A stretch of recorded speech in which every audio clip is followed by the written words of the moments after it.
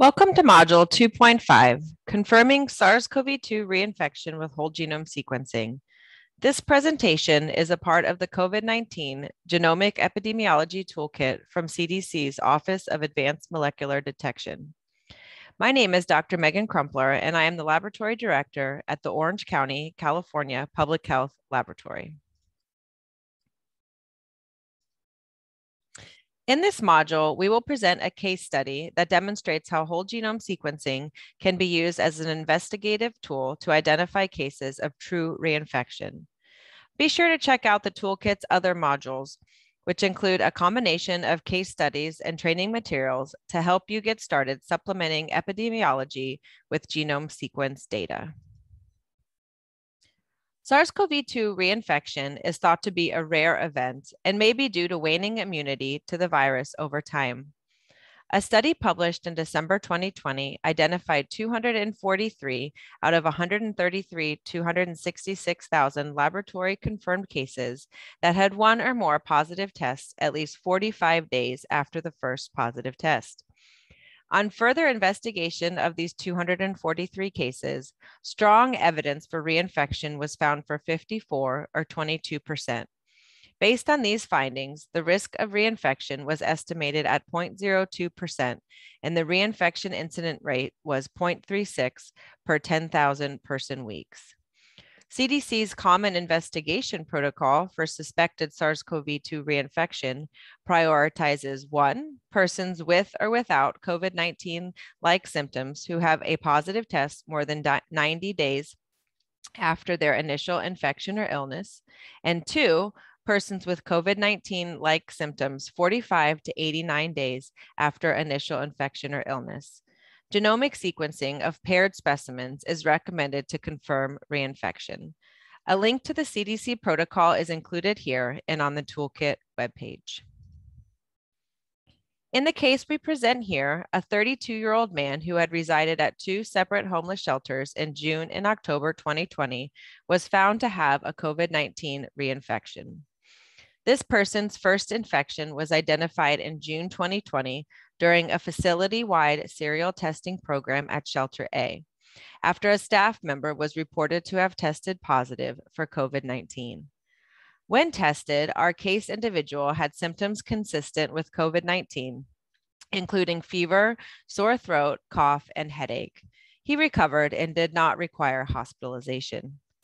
This person's second infection occurred during an outbreak at another facility, Shelter B, in October 2020. As before, he was tested along with all shelter staff and residents after another resident was reported to have tested positive. Although he was symptomatic at the time, he once again recovered without hospitalization. Case investigators recognized that this patient met the criteria for investigation for reinfection because it had been more than 90 days since the person's initial infection. As part of routine SARS-CoV-2 surveillance in Orange County, California, whole genome sequencing is performed on all positive specimens that are tested at the public health lab that meet specific technical criteria for whole genome sequencing. It's important to note that some specimens from an outbreak may not be eligible for sequencing if, for example, they have a high cycle threshold CT values or other features predictive of poor sequence quality. On this slide, we have a phylogenetic tree of various SARS-CoV-2 sequences in Orange County calculated with NextStrain. Focusing your attention on the 2 highlighted branches in blue boxes, you can see that the June and October sequences from our case individual are genetically distinct. The June 2020 specimen falls into clade 20A, and the October 2020 specimen falls into clade 20G. Let's take a closer look at a direct comparison of the sequence data. As shown on the previous slide, the 2 specimens fall into different clades as determined by NextClade, 20A and 20G. Their Pango lineage assignments are also different. The June specimen is B.1 and the October specimen is B.1.2. Examining the specific amino acid substitutions in these 2 sequences, we saw that both contain the spike D14G and the non-structural protein 12 P323L mutations. Overall, the October sequence contained many more mutations relative to the Wuhan Hu-1 reference sequence than the June sequence. This is to be expected, given that the virus continues to mutate over time. These observed genetic differences, in conjunction with epidemiologic data, suggested that this was indeed a true reinfection. We had further evidence that these infections in the case patient were distinct because each was part of a larger outbreak. Shelter A experienced an outbreak from May to July when 19 residents and 7 staff were infected. Shelter B had an outbreak from mid-October to early November when 14 residents and 1 staff were infected.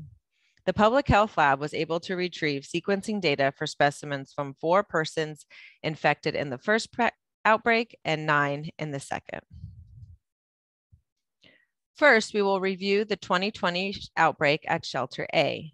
The phylogenetic tree here, which displays the number of mutations on the x-axis, shows relatedness among the 4 outbreak sequences, including the one from our case under investigation for potential reinfection marked by the blue arrow.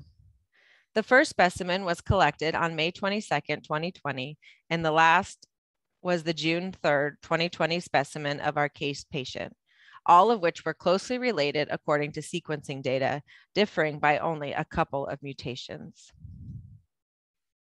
Next, we will review the October 2020 outbreak at Shelter B. This phylogenetic tree shows relatedness among the 9 outbreak specimens, including the one from our patients suspected of reinfection. The date range of collection for these specimens was October 15, 2020 through October 23, 2020. Remember that sequences could only be obtained from 9 of the 16 specimens collected from the cases in this outbreak. As with the other outbreak, these sequence data suggest that the cases were related. However, the longer branches within the cluster, which indicate more mutations between the viral sequences, could reflect an undersampling in the context of ongoing transmission. In summary, reinfection with SARS-CoV-2 appears to be rare. However, we still don't have much individual level information on how well immunity developed from a previous SARS-CoV-2 infection might protect against infection with a different viral variant. Most cases of reinfection documented so far have been in highly exposed populations undergoing routine testing, such as healthcare workers. Our case study shows that whole genome sequencing and epidemiologic data together can be helpful in confirming suspected cases of SARS-CoV-2 reinfection. The sequence data from specimens collected in June 2020 and October 2020 revealed clear differences in both clade and lineage assignments.